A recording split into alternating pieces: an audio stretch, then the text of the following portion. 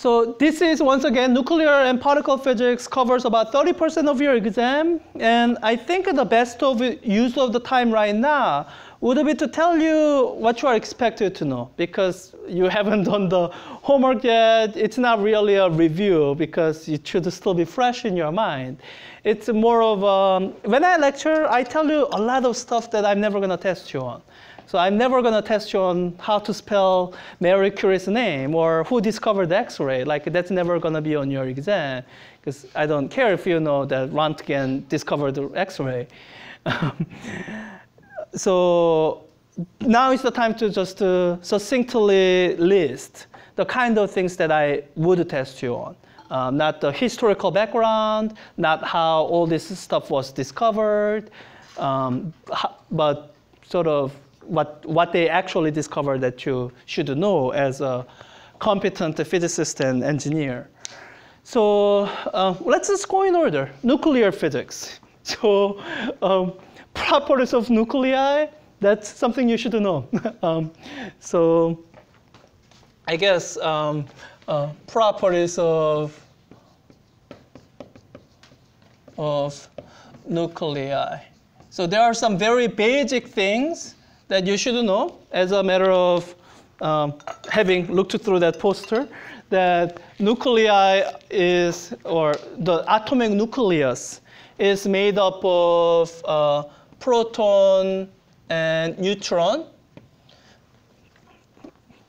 and that you should be familiar with the concepts of isotopes, that within the same element, there are atomic nuclei with a different number of neutrons, which gives them different atomic weight and different nuclear property, but very similar chemical property.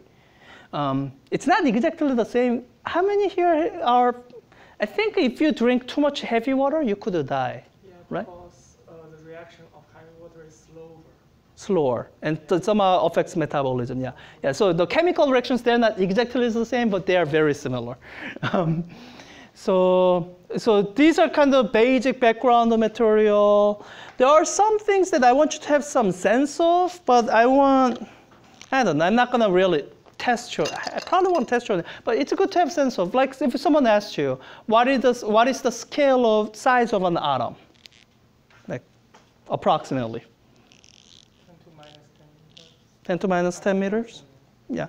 I mean, I'm not asking you to memorize the Bohr radius, but I'm asking you to just know the sense of scale. So you should know the sense of scale as in size of atom is about 10 to minus 10 meters.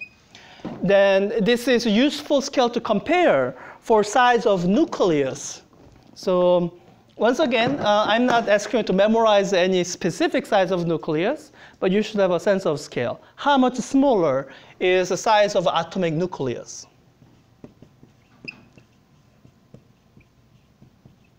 Mm-hmm. 10 times smaller, 100 times smaller, 1,000 times smaller, at least 10,000 times smaller. I think I usually use 10 to minus 14 meters, but I think it's 10 to minus 15 might actually be closer.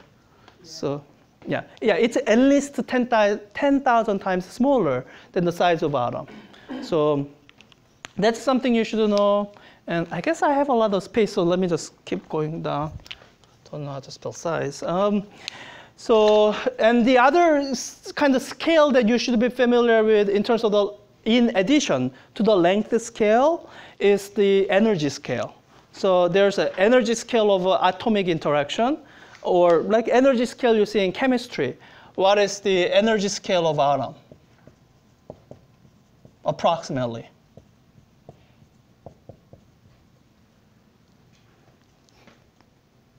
This is where proper choice of unit is very important.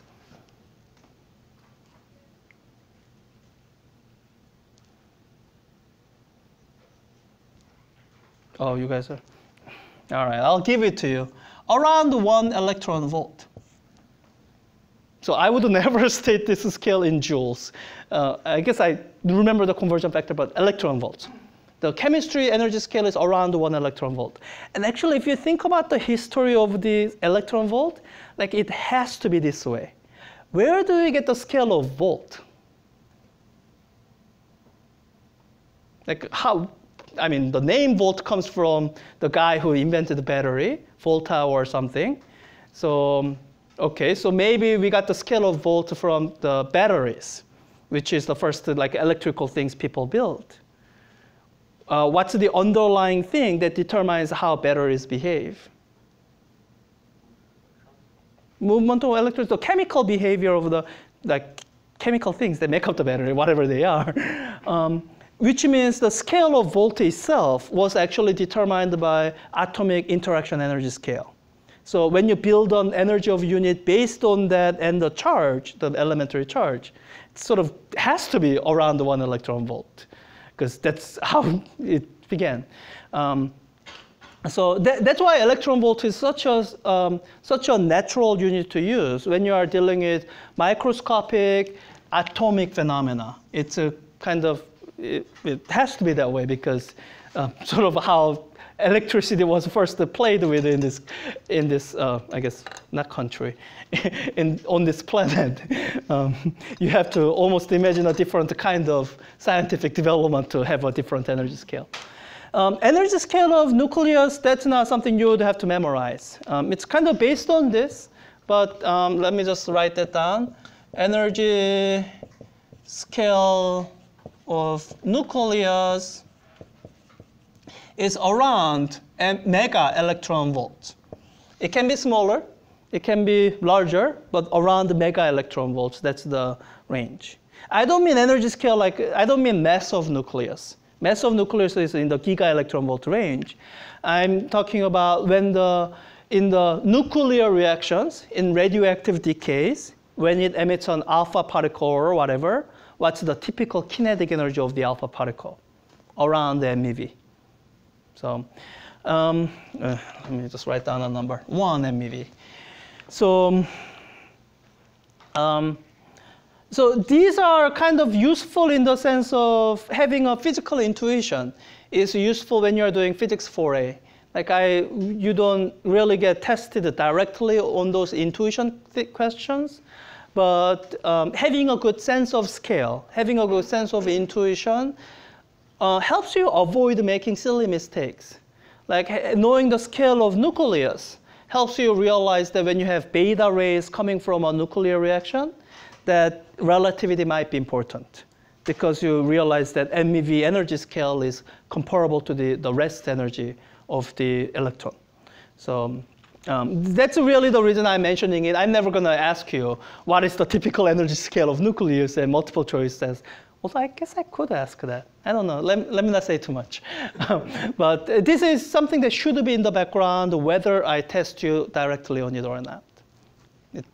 So that's the properties of nuclei. I don't know if I'm missing anything out of the section. Am I missing anything big? I'll just leave it there. And I guess let me call this a special relativity background. So as a special relativity background, and this actually gets covered more in section 2 of your textbook. And we kind of skipped over it, but I can still test you on it because it's really special relativity background. It's on the idea of the kind of equivalency of mass and energy, or the way we spelled out in special relativity is that when you have a mass, it has a rest energy. That rest energy is related to the amount of mass by mass times c squared. That this is something you ought to remember from special relativity, and it's something that gets referred repeatedly in nuclear and particle physics. It's, in fact, some of the particle physics decay questions, I just give you the masses of the particles, and I expect you to figure out what the kinetic energy of things are as they decay into other things. So that special relativity background is, even in nuclear physics, where you are not doing any relativistic kinematics yet, you should still remember that any change of energy is given by change of mass times c squared. So this should be in your special relativity background. And that kind of covers what your textbook covers in section 10.2. And this is the section we kind of skipped, so I'm never going to test you on the details. I'm not going to expect you to know that, starting from hydrogen and doing fusion up until iron, you release more energy by fusion than you lose. And or starting from the other end, as you undergo fission, you gain more energy than you lose up until iron, and iron is the most tightly bound thing. That's covered here. I'm not going to test you on it because we never covered it in class, and I won't be covering it in your problems that will get posted. But what I do expect you to figure out is if I give you the nuclear atomic weight with sufficient precision, I expect you to be able to figure out using this what the released amount of kinetic energy is. So that's something like we didn't have to cover the section explicitly for you to know how to do that. And I guess out of chapter 10, really the biggest one that covers a lot of new material that you don't know just out of your scientific background is the radioactive decay. That's the portion, section where radioactive decay. No, sorry, I keep messing it up. I think it's actually covered in your section 10.4 in your book. So radioactive decay a little bit, but really more on nuclear reactions. The reason I keep confusing this is because I'm used to calling this simply radioactive decay. In your textbook, 10.3 will focus more on the whole lifetime thing, exponential decay. I may test you on it, but that's not the portion that I think is all that hugely revealing for many of you. Like you guys have seen exponential decay function. Nothing there is all that new. You guys know enough mathematics to be able to convert from what's called a half-life and lifetime. Once you are told what the difference is, half-life is when something decays to a half. Lifetime is when something decays to 1 over e. Like that's simple enough of algebra for you to do that. So what I call by radioactive decay, yeah, I think I still call it that. What I should call, let me call it this. I think this is going to be less confusing. Radioactivity. What I call radioactivity are the common 3 types of radiation resulting from radioactivity. That's really the new piece of information. That's really what you should know, remember, the basic kind of conceptual things. You should remember that in radioactivity, there are 3 components of radiation: alpha rays, beta rays, and gamma rays.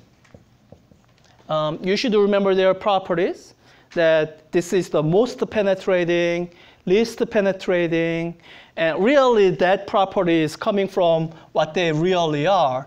Alpha ray is a helium nucleus, or specifically helium-4 nucleus, and beta ray is electron, and gamma ray is energetic photon. So that's really what you have to remember. Once you remember them, then rest of the pieces kind of fall in place, because the kind of common questions you can ask or know about are what are their charges, what are their masses.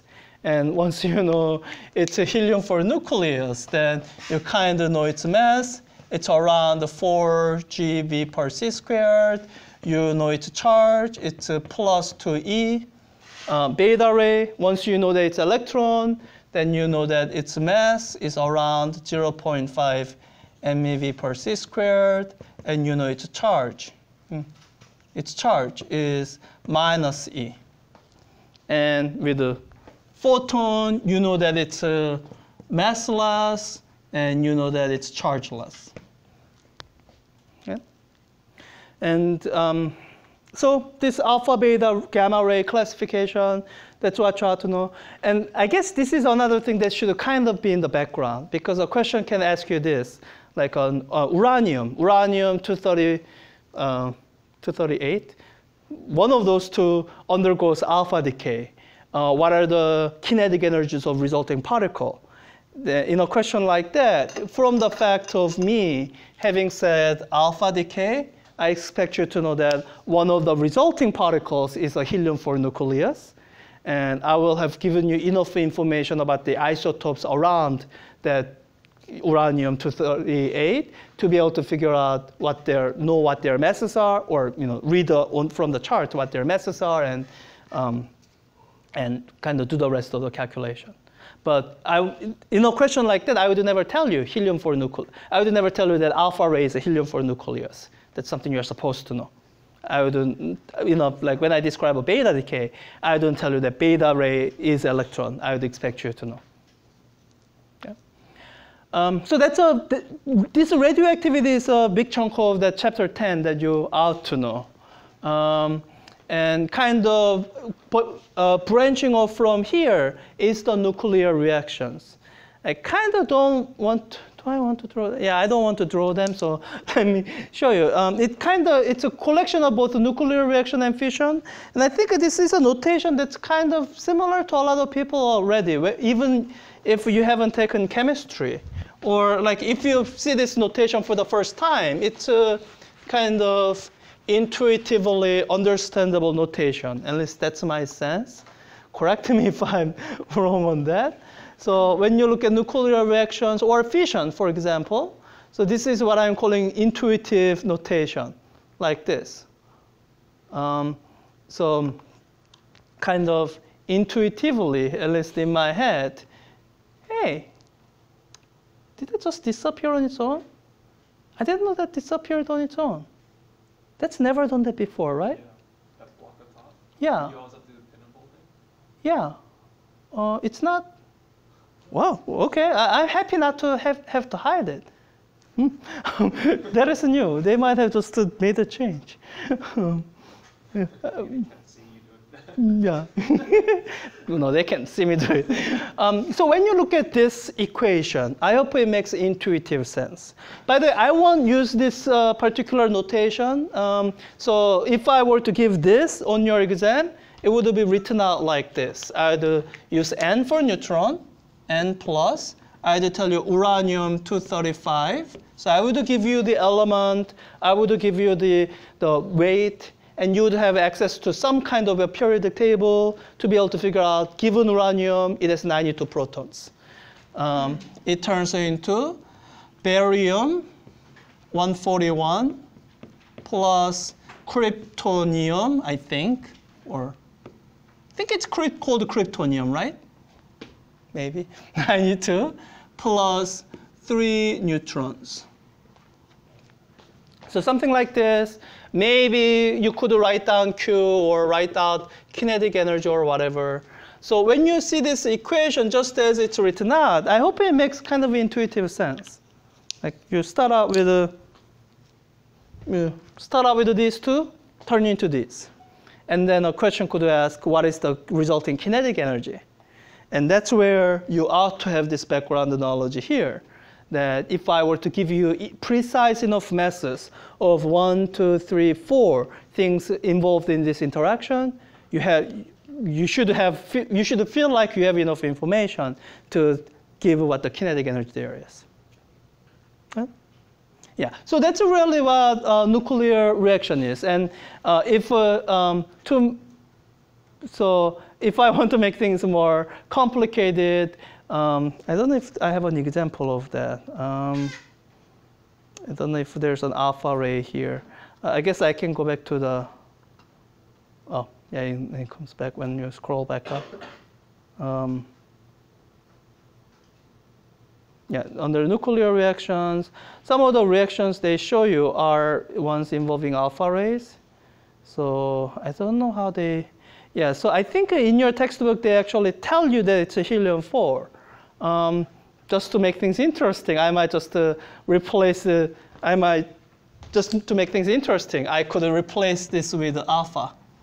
And I would expect you to know, when you see alpha in an equation like that, well, it is helium-4. Yeah. Yeah.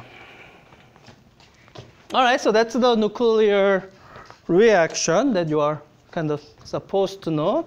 And So for fission, really, the one concept, there's nothing complicated you need to calculate. But under the heading of fission, what I would expect you to know is kind of how it happens. It's stimulated by reaction with a neutron. And the idea of chain reaction, that the resulting fission releases more neutrons, so it causes additional fission.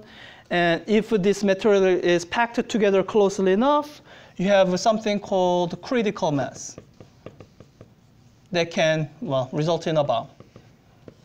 So we talked about that in class, and that's something that I expect you to be familiar with the fission. And in terms of energy released, whether it's a fission or just a radioactivity, it's going to be the same calculation. It's going to be something using this. So yeah. And I think that's more or less it. We decided that we won't cover fusion because we didn't get to it. Although fusion does have a lot of interesting application. In fact, the neutrino problem that I mentioned earlier today, the reason people noticed that neutrino problem was because they sufficiently understood the fusion to work out a model of the fusion that's going on inside our sun. And so so I won't write down anything because this is not something that gets covered in your exam. But when you read about fusion in your textbook, you will see these fusion cycles. And one of the things that you will see is, I guess they can't mention any gamma rays, huh? No, not gamma rays, sorry, neutrinos. Yeah, I don't think they can. All right, so it's just under the surface. It's not something you can actually look at here. But what I will just mention is under the surface that you kind of have to look up on your own is with all these nuclear reactions, some of the produced things are not stable isotopes. They would undergo beta decay, and that should produce neutrinos. And so people have done the calculation, and that's where they get the expected number of solar neutrinos to compare the detected neutrinos against. So fusion is interesting. It's something that if you want to be an astrophysicist, you should understand. But in this class, this is something that we decided to cut out because we ran out of time. So I'm keeping to the promise. There's no homework question out of section 10.6, and there won't be any exam questions out of 10.6. Okay, so that's chapter 10.